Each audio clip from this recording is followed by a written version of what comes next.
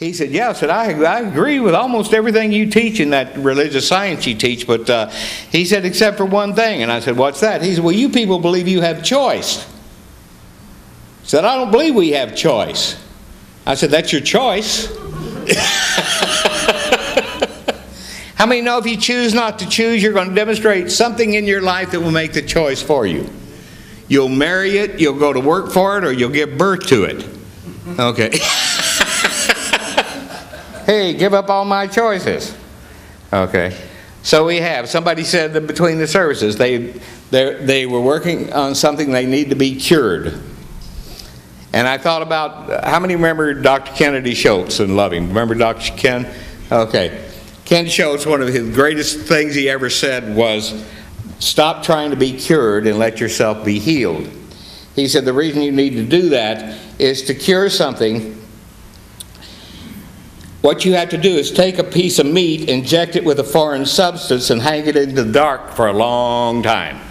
Okay. And that's what people do who try to get cured. Everyone say, so everybody say, I choose to be healed. Healed of what? Healed of, all you need to be healed from is your negative thinking. Because the minute the negative thinking goes away, what happens? The things the negative thinking causes goes away. Find the truth. The truth will set you free into what? Into a greater idea of yourself. And as you let go and let it happen, the beautiful in you as you begins to embrace greater and greater possibility. Dr. Ernest Holmes says on page 459 of the Science of Mind textbook, when we realize that God and man are one and not two, we shall love both. That's a powerful statement. We shall love both. 1 Corinthians 13:13. I now abideth in faith, hope, charity, these three, but the greatest of these is charity. That we should be charitable to who first? Point to it. Yourself. Listen, you cannot give the world more than you're giving to yourself. This is why we need to love ourselves first and most, so we can love everybody else more. It's not selfish to love yourself. It's not selfish to appreciate yourself. It's not selfish to dishonor, to honor yourself. Honor yourself. Appreciate yourself. This is why for years we've been affirming. Say it with me. I appreciate what I know I am. I appreciate what I know. And what are you? Say it with me. A mighty moving power of what? God. Okay. That's what you are. Why dishonor that?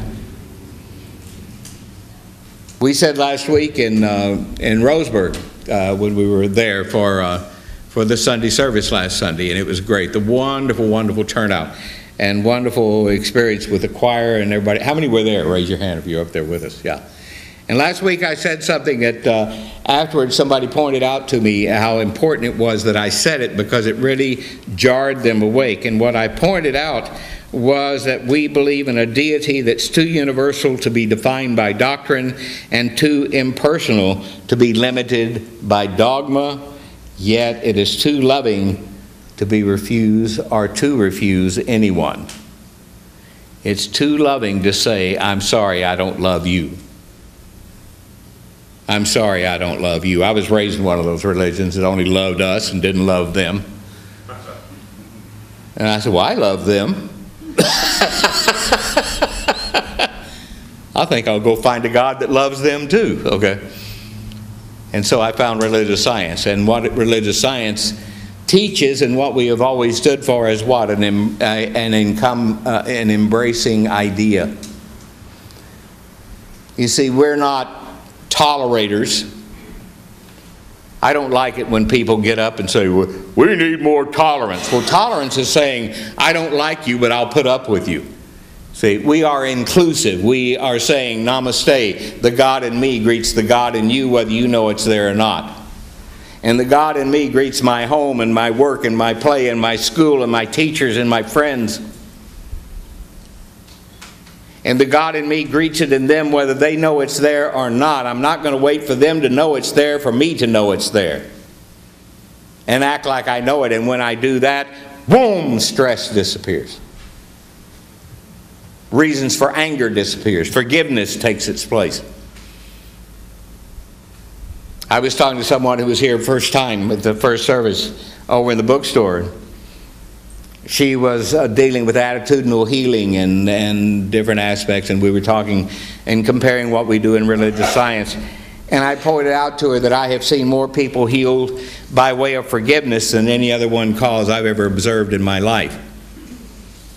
If people would just let go and forgive, for whose sake? If you have someone or something to forgive, go ahead and forgive it for your sake, not theirs. How many know that if you're hanging on to resentment and anger, you're not going within and finding the best within yourself and letting it come forth? And the only person you're wiping out is you. You're not doing anything to them. Okay?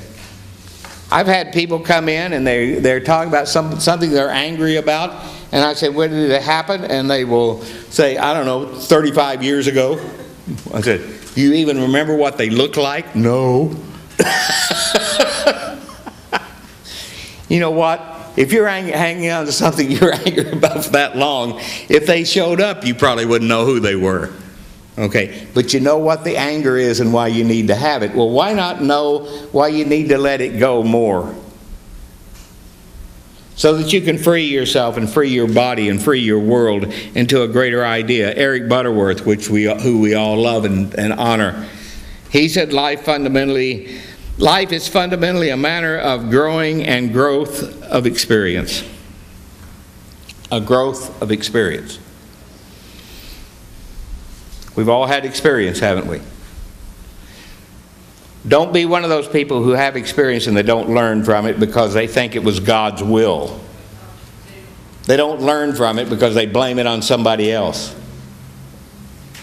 How many know that if you choose to learn from all the experiences you've had in your life, happy, unhappy, positive, and negative, if you choose to embody all the lessons you've had, you will graduate into a whole new level of being you? Plotinus said this: if you want to do something, do it. Okay. And what did Yoda say? You either do or not do. There is no try. Okay.